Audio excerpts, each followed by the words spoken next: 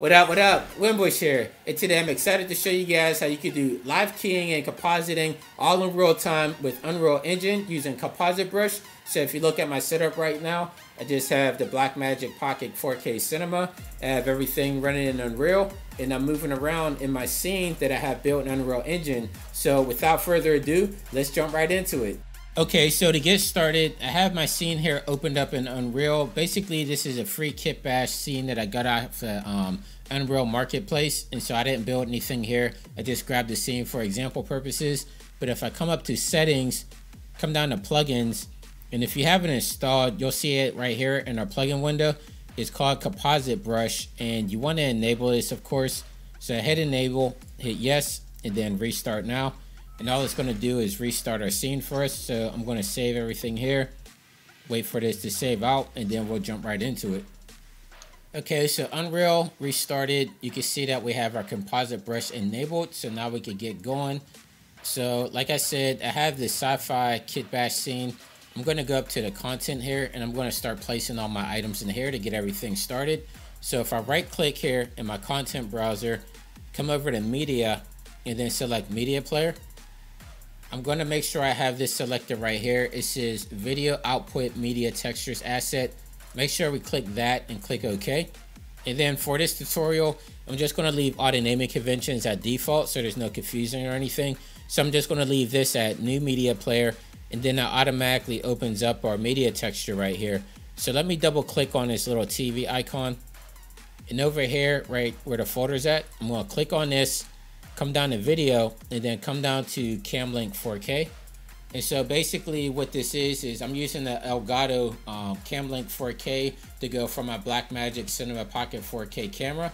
And so that's how I'm able to link all this in. You can use a webcam if you want, or any type of setup that you have. As long as you have your camera piping through to your computer, you should be good. So I'm going to click on save here, and I'm going to make sure not to exit out of this window. I need this window open for this to work. So I'm just going to click the minus key for this to go down here. And you can see right here in this window texture here, the media texture, you can still see that I'm playing live and everything in here. And so our next step is we want to have to go up to this window called Compositing. And if you don't have that window over there, just come over here to window in the upper left hand corner. Come down here, and under viewports you'll see Compositing. So make sure you just click that on, and then you'll have the window that we need to get going. So if I come back over here to Compositing, right click in here and click create new comp. And then under here, we want to click on all classes, click the down arrow key, and then about the fourth one down, it will say Composite Brush Compositing Element. We want to select that one and click select. And now you see in our details panel, we have this window opened up in here. And before we do anything else, I want to go back to my compositing window here where it says 0010_comp. You can name that what you want, but again, I'm just going to leave it at default. But if I right click on it, click on add element, add layer element, and then we want to add a CG layer. And now if I click underneath, you'll see we have this CG_element1 child underneath there. And this is what our scene is going to look like. So this is what the camera view is. So if you wanted to move your camera around and whatnot to kind of pick up the shot, but I'm just going to leave it at default for now. So I'm going to click back on my 0010 comp.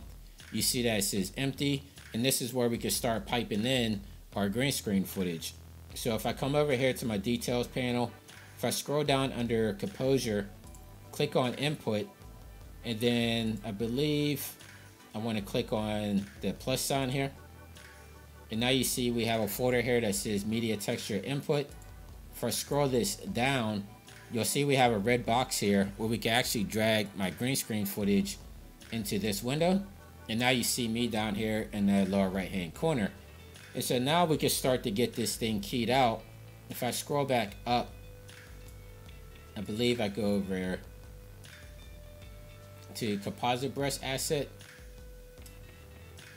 And then again, I'm going to leave it in my content. I'm just going to leave everything at default. Click save. Now if I double click over here on my purple box, you should see this window pop up here. So over here under source texture, I want to come and click on none. And if you don't see this, like usually it should pop up at the top, but if you don't see it at the top, all you have to do is go in the search bar here, type in new media player or whatever you named it, and it should pop up there. So I want to select this, and now I have myself in here, and this is where you can start pulling out our key.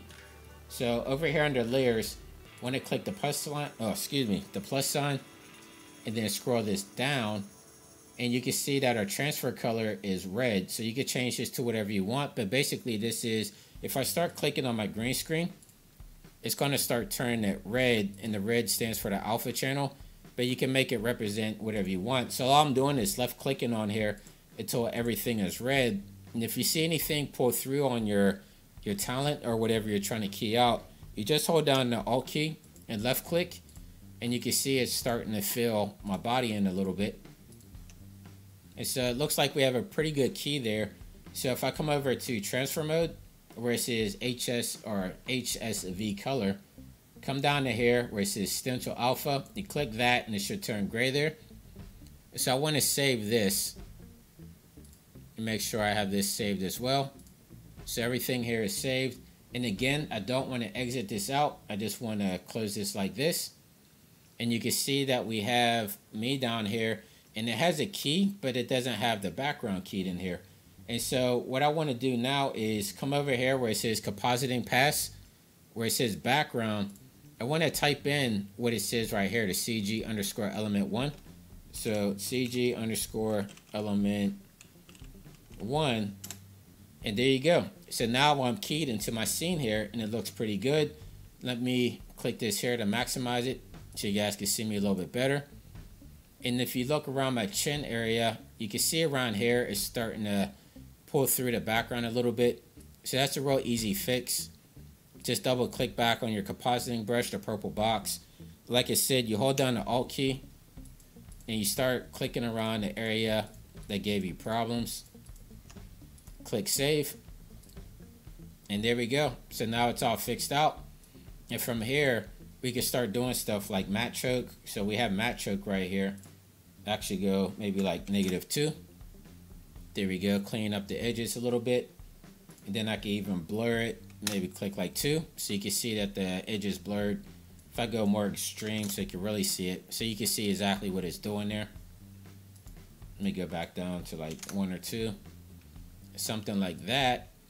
And now I'm keyed, I'm live, I'm still running in real time. I'm just running from my Blackmagic camera here, and everything's running in real time. And the game engine back there, like there's a whole bunch of different things we could do with this. Like if you have the Vive tracker hooked up to your camera, we can actually start moving this around so our background moves around our talent. I believe you could do the same thing with like the iPad or iPhone. I have to experiment with that a little bit more. Maybe that's another tutorial for doing like virtual production.